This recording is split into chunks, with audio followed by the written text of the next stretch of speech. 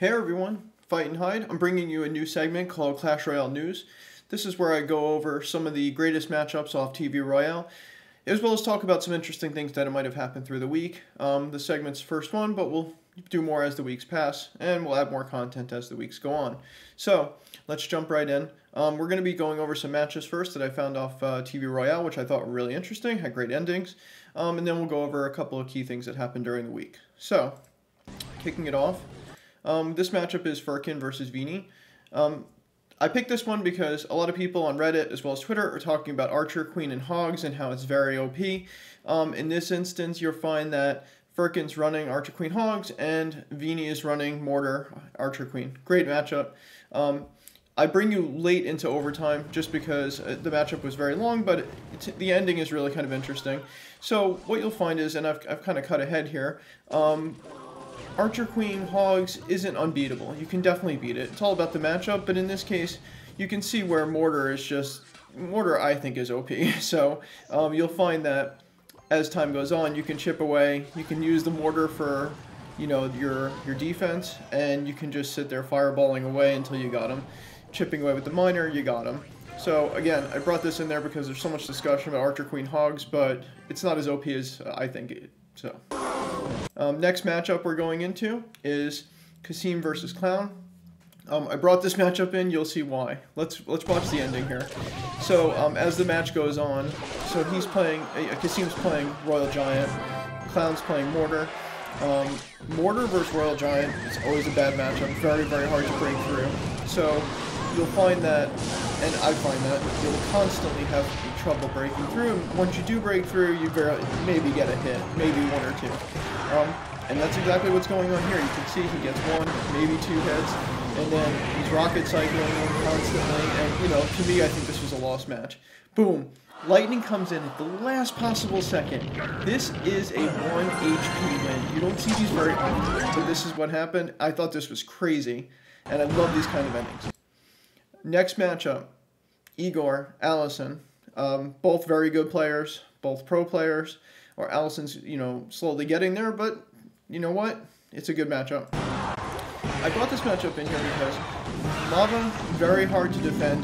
You know, it's easy to drop the card, it's hard to defend the card. And the opposite side is hard to defend when you're playing Lava. So, I brought this matchup in here because the defense that Allison does is actually pretty good. I don't know if I would have survived this long. You got your Lava, you have your, you know, your minion, you have, you know, the worst one is Skeleton King because that's very hard to counter. So, between Tombstone, Skeleton King, Lava, Mega Minion, it's a hard defense to pull off. But if you look, Allison hung in there for a very long time. I would have been dead before we even got to overtime. So, again, I brought this matchup in here just because I thought it really showed good defense. I'm going to show you that towards the end. There's no way. Allison's not going to be able to pull this one. Even though running Royal Giant, you might have a chance. And you can see, King Power does get down to 900. There is a possibility, right? It's very close. But again, Lava is a very hard defense unless you, you know, you have some way of breaking through. So, that's why I brought this match in here. It's actually ended pretty interesting. You can see, Allison's Royal Giant. At no point, all it needed was a couple of hits just to break through. Couldn't break through. The defense was spot on. Can't really argue. Everybody always talks about, oh, Lava. The defense when playing Lava is very hard. So, that's why I brought that match in. Thought it ended really interesting. Moving on. What you'll find now is that I finished the matches. I'm going to talk about a couple of critical things. I want to talk about RollsofSushi. Everybody's seen him. You know, he's up and coming. He's been playing hard. He's grinding. He's in a lot of the Twitch streams where the other players, pro players, doing his support. But he actually won his first Grand Challenge. That's a pretty big thing. Not everybody wins Grand Challenges, and especially his first one. He went 12-0, I believe.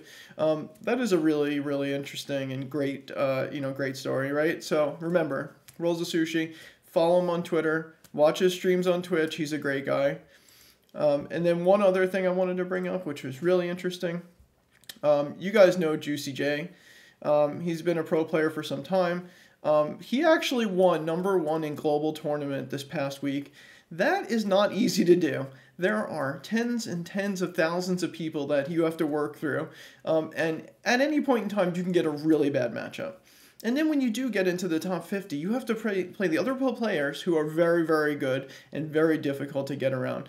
And even going into the end, he had to queue up and wait like 5 to 10 minutes just to get a match, hoping that he's going to get matches towards the end. And you can see he went through it and he was sweating it. And in the end, he actually ended up getting #1, which is huge. So congratulations to JuicyJ. I really thought that was a great thing. As always, guys, please don't forget to follow, subscribe. There'll be more Royale news to come. Thanks a lot and have a good night.